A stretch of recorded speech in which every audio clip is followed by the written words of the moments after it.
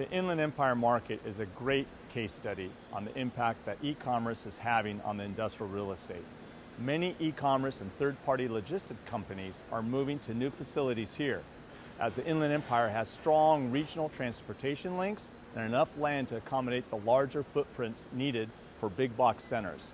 This has helped fuel a construction boom here, as it's really difficult to retrofit existing buildings to accommodate the advanced features needed by e-commerce users. Over 16 million square feet of industrial space is under construction in the Inland Empire, and more is on the way. This accounts for 14% of all industrial space being built in the United States.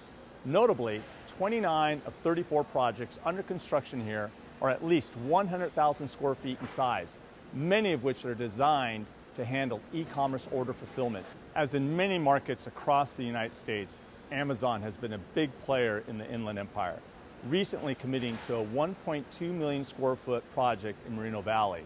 This is in addition to its existing 1 million square foot facility in San Bernardino, which employs 1,400 people.